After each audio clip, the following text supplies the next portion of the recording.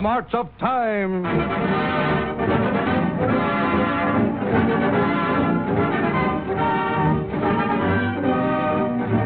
Out this week is a special 300-page issue of the Architectural Forum, packed with 1,001 practical new suggestions for making your home more livable.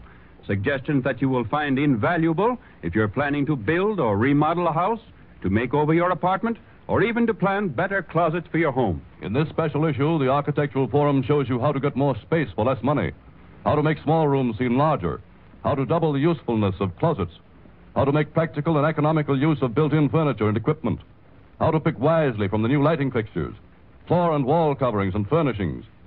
These ideas are explained by 201 case studies and 400 photographs, plans, and working drawings. Each detail is nailed down for practical reference with manufacturers' names, stock numbers, and retail prices. And almost every idea shown in the issue can be applied economically to even the smallest house. The Architectural Forum is published by the publishers of Time and Life and Fortune. It is the outstanding magazine in the architectural and building field. Before you build or remodel or redecorate your house or apartment, ask your architect and builder to let you study his copy of the October Architectural Forum. Or while the supply lasts, send $1 to Time Incorporated, Chicago, Illinois, and ask for your own copy of the Architectural Forum's big October issue. Tonight, the editors of Life join the editors of Time in presenting by radio the reenactment of memorable scenes from the news of the week. From the March of Time.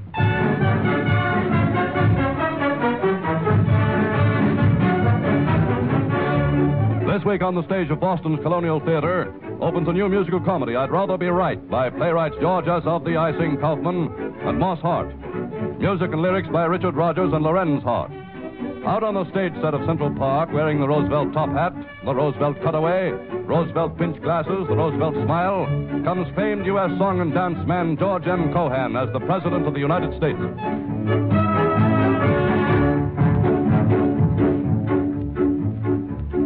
Tune up, Bluebird, you're going to sing. Swing out, church bells, you're going to ring. Take aim, Cupid, you're gonna go bing. We're going to balance the budget. Cheer up, farmer, you'll buy a new car. Wake up, landlord, and open the bar. Come out, rainbow, wherever you are. We're going to balance the budget. Ta-ta-ra. Hear the horn of plenty blow. Ta-ta-ra.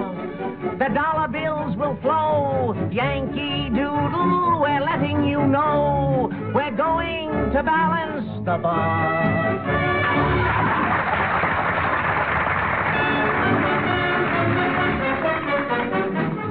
So begins the week for Franklin Roosevelt, with the mildly disconcerting news from Boston that during the coming theatrical season he is to be the subject of a political satire, and the first living U.S. president to be the hero of musical comedy.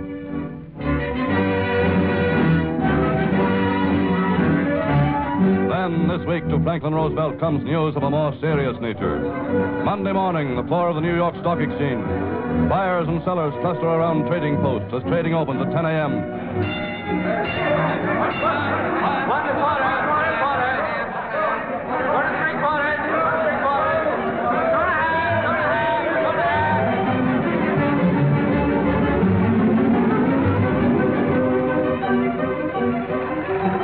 U.S. Steel, 66.5 off 2.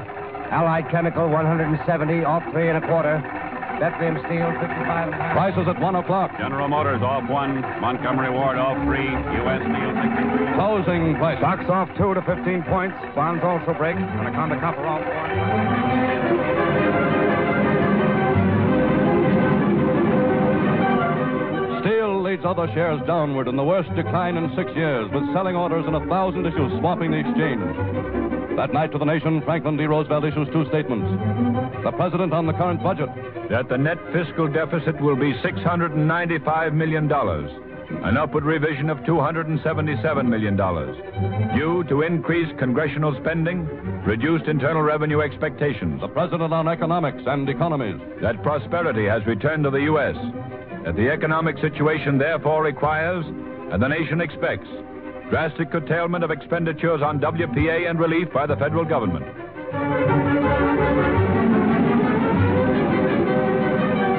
But Tuesday over the market tickers, AT&T off 9. American Chain and Cable Preferred off 62 3/4. Shares traded first hour, 2,210,000. Largest since July.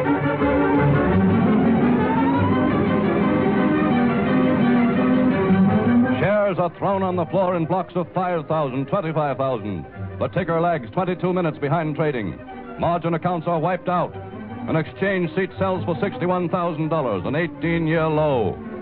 Over 1,000 issues are traded, the broadest market in exchange history. And Wall Street spirits the lowest since 1929. Declares Chase National Bank Board Chairman Winthrop Aldrich. The break in stock market prices, which began in mid-August, must be attributed to the variety of restrictions placed upon financial circles by the present administration. Charges Illinois Congressman A.J. Sabbath.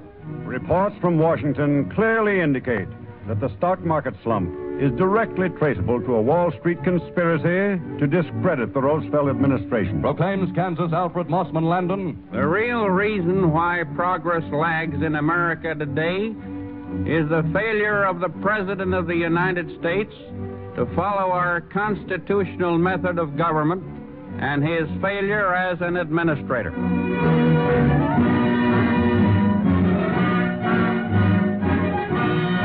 Financial, political, and theatrical focus of the week is Franklin D. Roosevelt. And although market shares recover, confounding Republican critics and New Deal defenders alike, U.S. investors have had their most hectic week in many a month.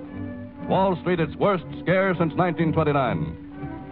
But at week's end, last word still lies with Franklin Roosevelt, who warns financial circles to expect no lessening of federal regulation, to be prepared for more. Time marches on.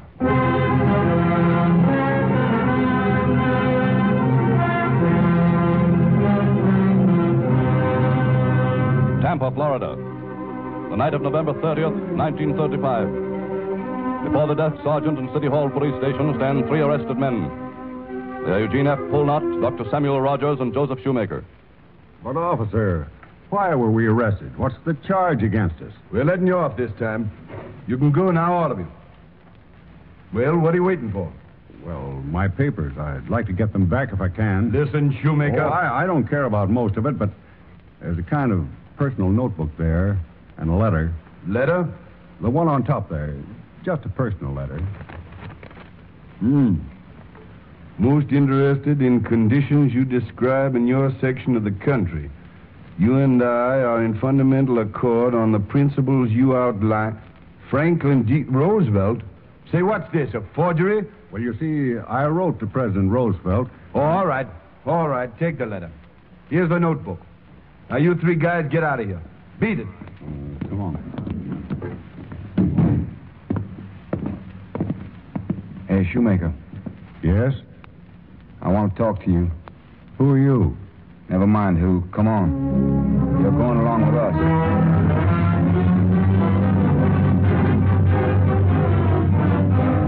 30 minutes later, in a wooded section 14 miles from Tampa Police Headquarters. What are you going to do? Cover his mouth, boys. This'll teach the dirty red to meddle in Tampa politics. What are you trying to do to me? Rip his clothes off. Come on. Push your face in the dust. That'll shut him up. Okay, let him have it right. So you don't like the trance, you make it. Bringing in all the agitators to clean up our town. Wrote to the president, didn't you? Told him a pack of lies about law and order down here.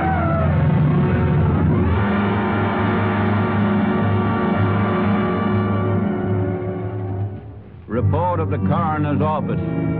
Joseph Shoemaker, right side of skull crushed. Wounds and mutilations of flesh aggravated by gasoline and hot tar. Gangrene of right leg. Death after amputation. Verdict, death of complications resulting from accidental or purposely inflicted wounds.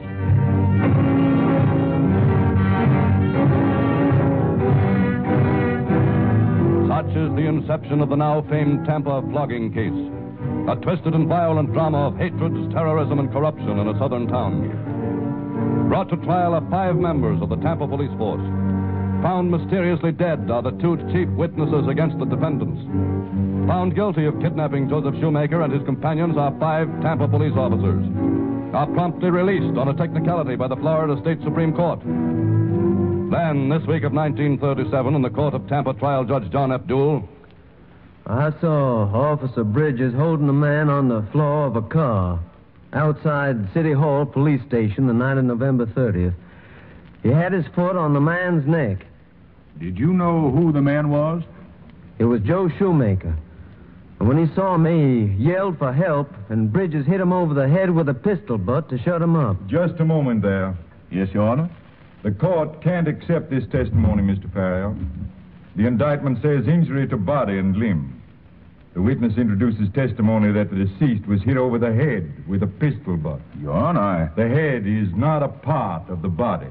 But, Your Honor... The court orders the defendants released because of insufficient evidence against them.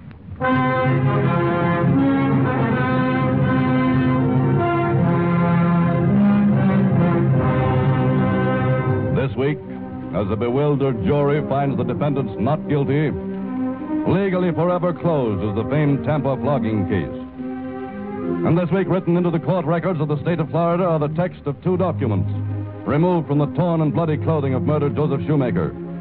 The first, a letter from Franklin D. Roosevelt. The second, a page torn from a notebook.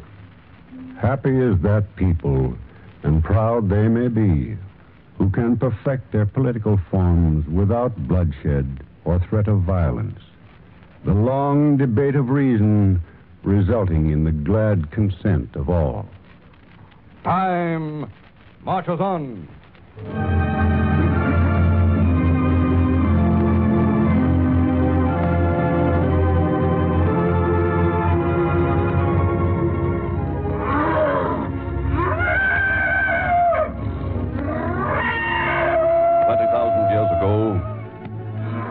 Southward across the Siberian steppes before the inexorable advance of a glacier are the ancient animals of the Pleistocene era. Giant wolves, saber-toothed tigers, short-haired bison, brown sloth, shaggy two-humped camels, horses no larger than a lapdog. And following the smaller animals over the soft ground swell of the Arctic summer is a huge hairy-coated mammoth. The great prehistoric elephant of the Siberian plains, skirting the glacier in search of the herbs and grasses which are his sustenance. Trudging over the sticky, half-frozen surface of the glacial drift, the giant, clumsy creature plods toward a field of alpine poppies a few yards down the soft, muddy slope. Moves more ponderously as the tons of his weight push the short, shaggy elephant legs deeper into the bog. Struggles a few yards further, trunk extended just short of a yellow poppy. Heaves forelegs free, drags his great shaggy carcass another yard. Another foot closer. Extends his trunk and seizes the first bright flower. Then, trapped, unable to move, the giant creature sinks deeper into the morass. Trumpets a last scream of anguish and disappears beneath a crackling, expanding mass of half-frozen slime.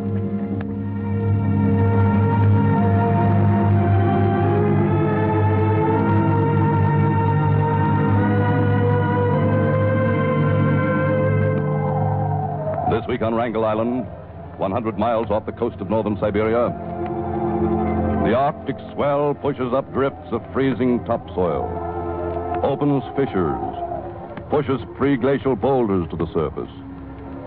And lying in a ravine as if fresh killed by a Stone Age hunter, 2 Russian scientists find a mammoth, which died 20,000 years ago.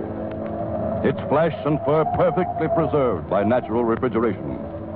The ivory of its long, curving tusks as lustrous as porcelain. In its mouth, with a fresh, unmasticated morsel of prehistoric herbs and grass, a single, bright yellow alpine poppy.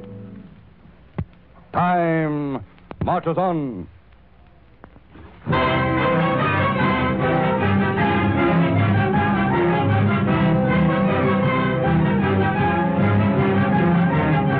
Bilbao, Spain. Stacked on the waterfront are some 100 massive boxes, 8 feet square. Under the eyes of armed Nazi officers on the bridge, members of a German crew load the 1,300-ton freighter Gauss. swing each straight from the dock and through the open hatches as other steammen stow the cargo away in the hold.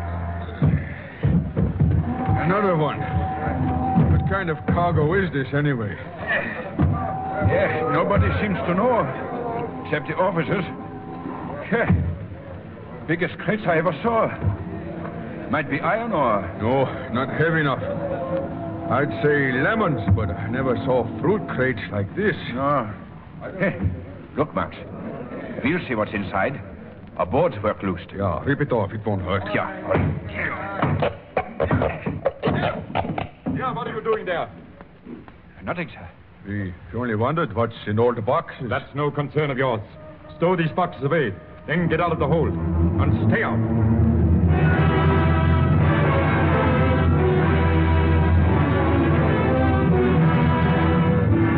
100 crates stacked high in the Gausser's hold under battened hatches as the little German freighter sails north for Bremen, Germany that afternoon. On deck, a group of seamen stands watching the wheeling flight of two large birds above the ship's masthead. Been following us ever since we left shore, that pair. Look at him. I think he's going to light. Yeah, you're right. It's perched up there on the yardarm. A big bird. What is it? I'll see if the mate knows. Hey, officer! What kind of bird is that up there? Bird! Get to work. Back to your work. All of you. Don't you know what they call those birds? No. What is it? Oh. It's a vulture. That's what it is. A black vulture.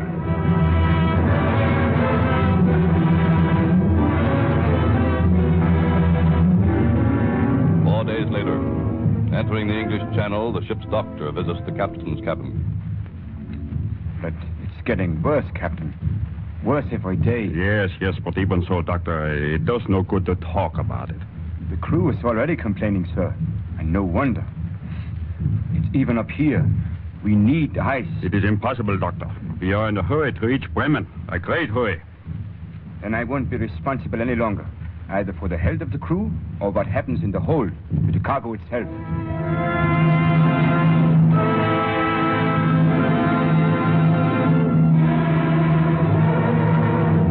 At last, the black-hulled Gauss makes the port of Bremen, ties up to her dock, and longshoremen come aboard to unload her. All right, sir. We'll take over. Good. All right. Swing it this way. Yeah, little more. All right, that's it. Lift the hatches.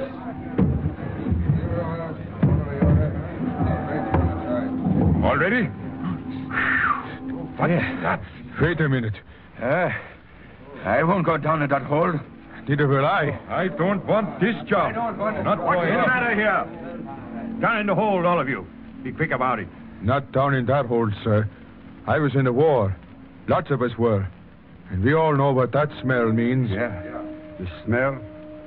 You should be proud to carry them from the ship. They died in the service of the fatherland.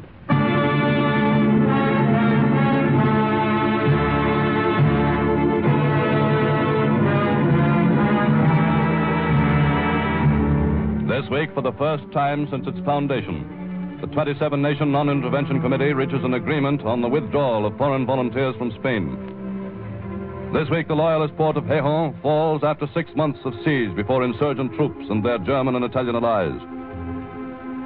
But this week, withdrawn in secret, 700 German soldiers, crated 6 coffins to a box, are brought back to German soil for burial. Time marches on.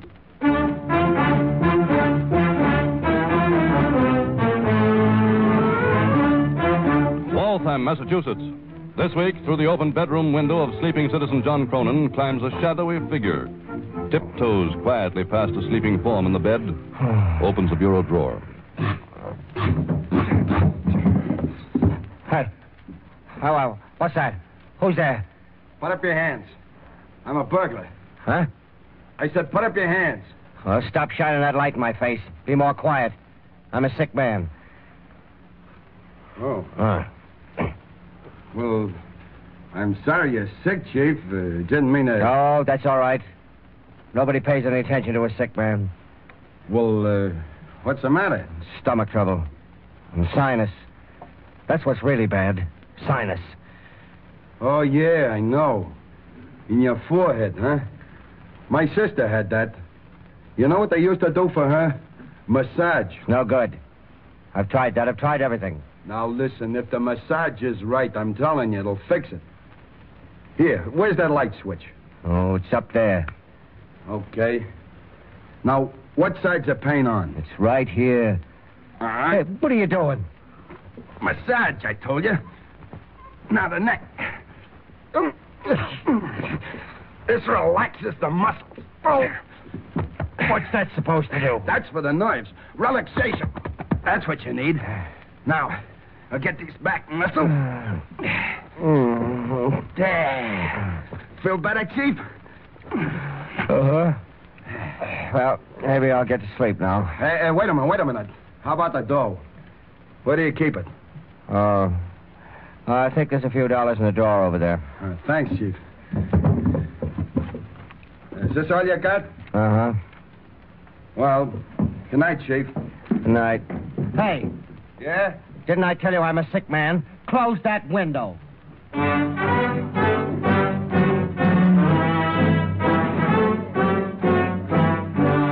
This week, arrested on charges of rifling homes in and about Waltham, Massachusetts, is one Robert Ulrich, 25. But asked to identify sympathetic burglar Ulrich, says sinus victim John Cronin. I don't know if that's him or not. Anyway, he only got $3. The massage would have cost me $5. 1937 marches on.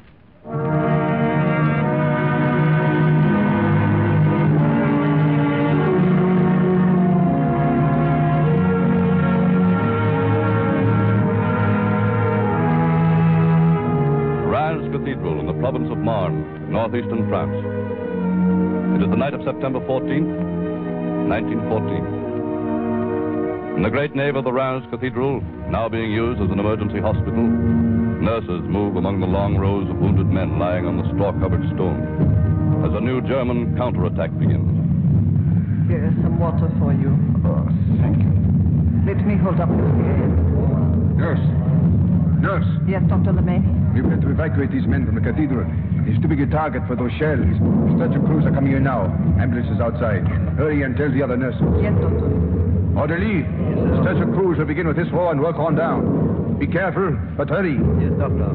Stretcher. Take this man. Yes, sir. Next. Stretcher. Hurry up. Stretcher.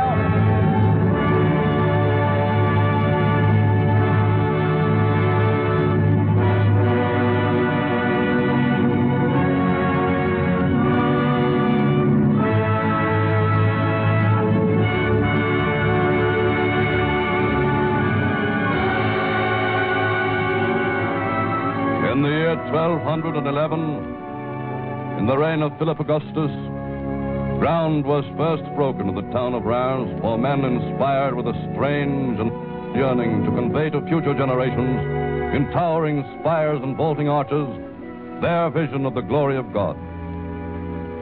For half a millennium after its completion, the history of the Reims Cathedral is the history of France. Before its richly carved altar, 36 kings were crowned.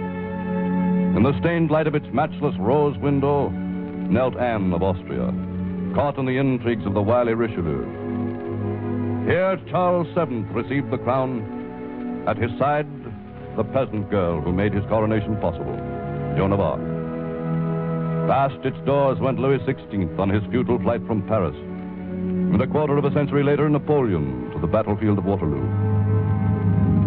And in the early days of the World War, blue-clad soldiers, singly or in little groups, steal into the dim, hushed interior of the cathedral for a moment's brief devotion on their way up to the front.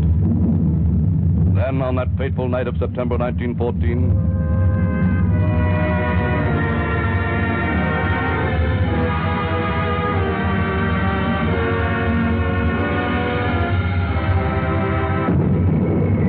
a shell crashes through the flying buttresses of the arched roof, explodes inside. Another smashes the rose window, cunningly contrived by Bernard de Soissons in the 13th century.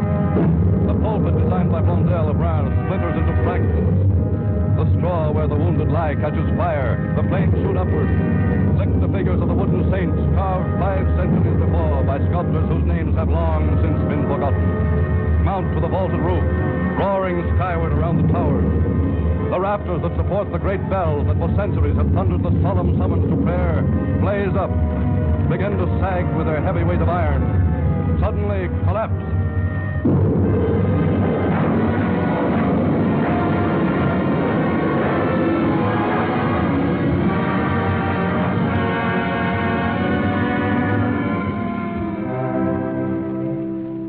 Terribilis est locus iste, hic domus Dei est et porta celi, et vocabitur aula Dei.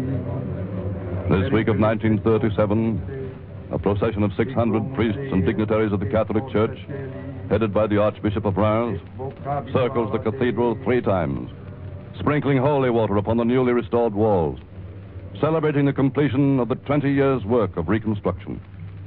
The procession reaches the great carved door. The Archbishop steps forward, knocks upon the closed door with his crozier.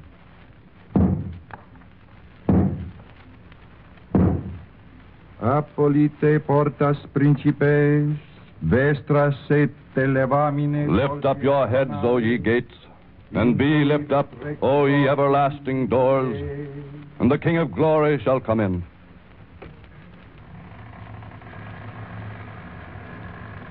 Slowly the ponderous doors swing open, and the procession enters.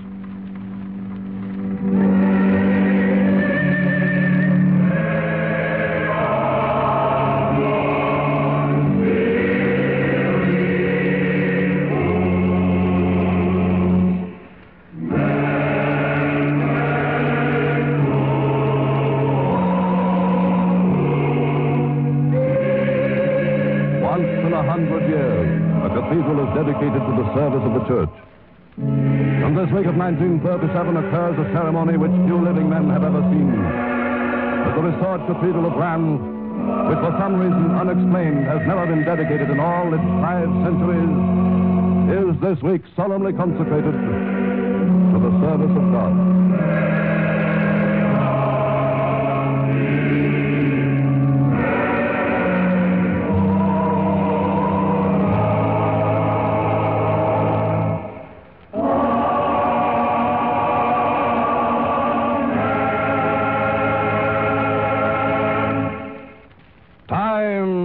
Marches on through another eventful week of the fascinating stranger-than-fiction news pageant, which millions of American families now follow from week to week in the pages of Life, the magazine of pictures. Since September 1st, 250,000 more people have been able to buy Life on U.S. newsstands. Thousands of additional copies are going to news dealers every week, but they still have far from enough to take care of all their customers. So if you don't see Life on your favorite newsstand, ask your news dealer for it. The new issue of Life is on sale tomorrow morning. In this big 140-page issue, you will find stories from the week's news front.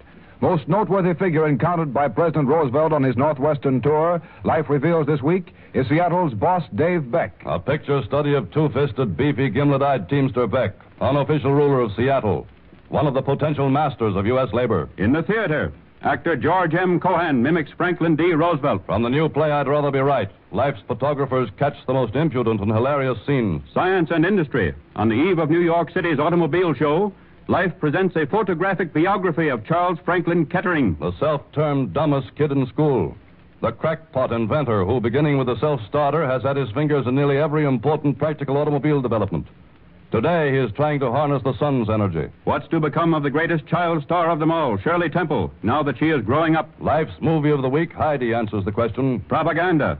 Life brings together propaganda pictures from both sides of the Spanish Civil War. Pictures whose drama, whose terror, whose pathos, whose sex appeal, whose fakery are designed to enlist for one side or the other support and sympathy from U.S. citizens. These are but 5 of the 60 stories in pictures with which Life covers the world this week in its new issue. The new issue is on sale at newsstands tomorrow, and news dealers now have another 250,000 extra copies.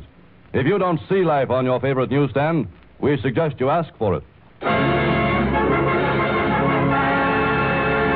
Time marches on.